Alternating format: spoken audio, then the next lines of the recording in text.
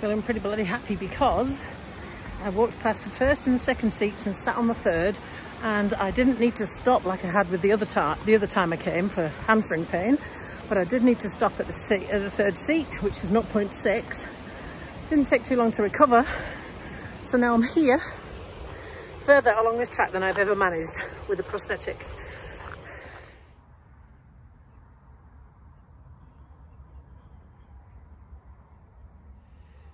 I am now at the 1.3 marker, which is right where the boardwalk starts on this track, which is actually on the opposite side to where I started. So I'm almost halfway. I don't carry on around because I know the second half of this track has got less seats in it. And even if it is the same distance, I'm going to need to sit down on the way back. I know that, but I'm hoping that on my return back the same way I came, that I can get away with sitting down on the same seats. But it doesn't matter if I don't have to sit down more, because by the time I get back I will have walked 2.6 kilometers, which is, I'm pretty damned stoked with that. Although I'm going to sit here for a wee while and have a rest.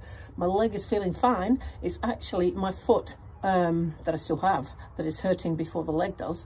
So thank you, Ryoji, because he gave me this idea. Let me just get it. Of cutting the socks shorter. So I've cut the tops of these socks off.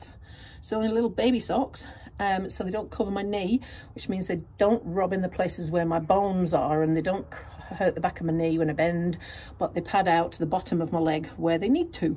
I'm on 3 socks, so I've had to contact the limb centre and ask for a casting for another leg.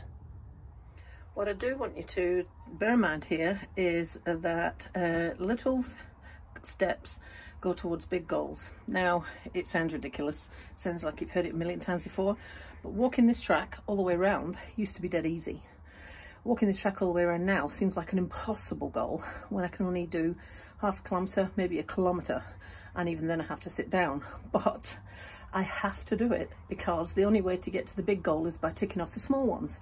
And the last time I walked this track, I only managed 0.6. Today I've managed 1.3 before I had to sit down and have a rest. So just celebrate those small victories because they all add up to a grand big goal.